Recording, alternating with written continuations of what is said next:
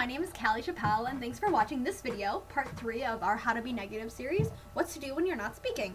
This video is part of a larger series of videos for novice debaters called the Novice Go Fight Win series. So my name is Callie Chappelle again. I'm a debater for the University of Michigan, and I debated for Traverse City Central High School in high school. I'm a 2N, 1A, and I think the 2NC process counterplans rock. So quick introduction. So how do you make the most out of these videos? Well, you should definitely take notes, and you should rewatch bits you need re-explained. Hopefully we'll have worksheets and or supplemental materials that will go along with the video, so you should check in the video description to see if I posted them. If I haven't, pester me. Next, take a deep breath.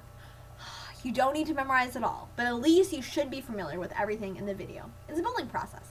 And finally, your coach may like things differently, or you may like to debate in a different style. That's totally okay. This is just one starting point, not an end point. So Throwback Thursday. So first is the role of the negative. This is in part 1, the basics, and the second one was the big goals of the negative with different off-case positions. Our second part was the speeches, where I went speech by speech on the neg and talked about what should be happening. So this video, we're going to be talking about what you should be doing when you're not speaking. Well, if you're the 1N during the 1AC, what you should be doing is whatever the 2N wants them to do. Often, I'll have the 1N look for strategic errors or contradictions in the 1AC that I can use in cross-ex.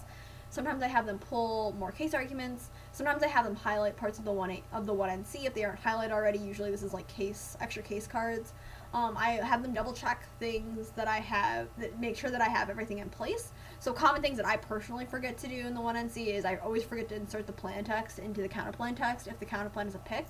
I also often forget to insert plan-specific links to DAs. Sometimes there's a terminal impact that I forget in the 1AC, so I have the 1N grab impact defense to that, all sorts of stuff, but this is usually what they do. So what does the 2N do during the 1AC? Well, I like to finalize putting together any case or off case. Ideally, this is done before the debate.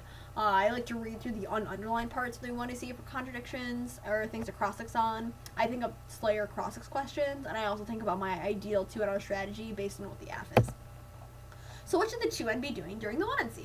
Well, you should be watching the time and make sure that the 1N will get through everything. If they're not going to get through everything in the time allotted and you need them to get to something at the end, then you should tell them to move on from non-critical arguments. So let's say I had 4 off case and they're like going really slow to the 4th off case, not really something I'm planning on extending in the block, and I really need them to get more time on case. Then by the time right before they get to the first off case, or the last one that I want them to skip, I'll just be like, move on, and then they'll know to move on. Right? Then I should also have some extra cards ready in case the 1N can read them if they're being especially speedy. Sometimes the 1N gets up there and is just like, oh, I'm going so fast. And then they have extra time with their speech. Well, don't waste that time. Have them read more cards. You should be prepping overviews for the block. So especially thinking about how the DA turns case, how the counterplan solves the specific AF advantages and mechanisms, how the case specifically links and turns case solvency. During the 1NC, I often write up case extensions because I usually extend case in the 2NC. All those things. So what should the 1N be doing during the 2AC? Well, the 1N should be flowing. The 1N should be prepping for their cross-ex. The 1N should be doing whatever the 2N wants, obviously.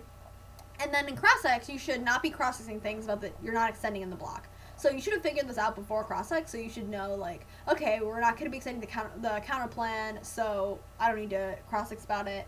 And you shouldn't decide what's going to be in the block before the 2AC, because the 2AC maybe will mishandle an argument that you didn't expect or have stellar answers to your A strat, and you'll want to adapt based on the 2AC. The 2N during the 2AC should be flowing, flowing, flowing. So it's your fault if you drop something in the block, or if the 2NR drops something. You have 13 minutes to answer 8 minutes. It's embarrassing if you drop something. Next, you should be pulling blocks. So, like I talked about in the AF video, how the 2AC pulls blocks during the 1NC. You should also be thinking about strategic errors the 2AC might be making, such as reading a link turn and an impact turn, or reading an economy impact and reading econ defense. And then you should think about how you can exploit this in the block. So, what does the 1N do during the 2NC? Well, you should be prepping for the 1NR, and if your 2N wants you to, you should be backflowing the 2NC. If your 2N's asked you to backflow, you absolutely should do it. What should the 2N be doing during the 1NR? Well, you should be making sure they don't drop anything first. Next, you should be flowing and thinking, and then third, you should be thinking about how you want the 2NR to go down. What should the 1N be doing during the 1AR? Well, you should be writing stuff for the 2NR, whatever they need. If the 2N needs cards, you should find those cards. If the 2N wants to double check AF cards, then you should be double checking those things. Often, I'll have my 1N type up, so let's say I'm going for the politics GA, and there's like part of the debate that I want analysis on that I like don't have time to think about with like meta level things. For example, like the uniqueness debate, I'll have the 1N type up like what I should say on the uniqueness debate, or like if they make a tricky answer in the 1AR that I like wasn't prepared for, then I'll have them like write up something about that so I can like focus on like other parts of the debate. Okay, so the 2N during the 1AR. We should be thinking about what you're going to go for in the 2NR. You should be thinking about the big ideas about how that strategy will interact and outweigh the AF. You should be looking for strategic errors in the 1AR. So, for example, if they extend a link turn but forget to extend uniqueness, or they drop the illusory, or like whatever they do. And then you should guess what arguments the 2AR will go for based off 1AR coverage. So that's how much time the 1AR spends on specific arguments. And then you should weigh how much of a threat they're going to be against various 2NR strategies. So let's say the 1AR invests a lot of time on the counter plan on the permutation, and you really think the permutation probably solves the counter plan, and you're probably losing the permutation. Well, you should be thinking about if first, if you even want to go for the counter plan, given that you think you're going to lose the perm. But second, you should be thinking about kind of what the time allotment is going to be and the time management of the permutation debate in the 2NR if you're going to go for the counter plan. What should the 1N be doing during the 2NR? You should be flowing, absolutely, because you should make sure the 2NR isn't dropping anything. That's like super important. Even though the 2NR is the head of the AF team or the neg team, the 1N is still like the sidekick, right? And you got to make sure that your 2N's got stuff all ready to go, because if they don't, then you're also to blame, right, for losing.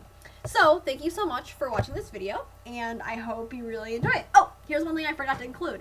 After the debate's over, you should absolutely shake hands with the other team. That's common courtesy, and it's also super nice. Great, well, thanks for watching this video, and I wish you the best of luck to Go Fight Win.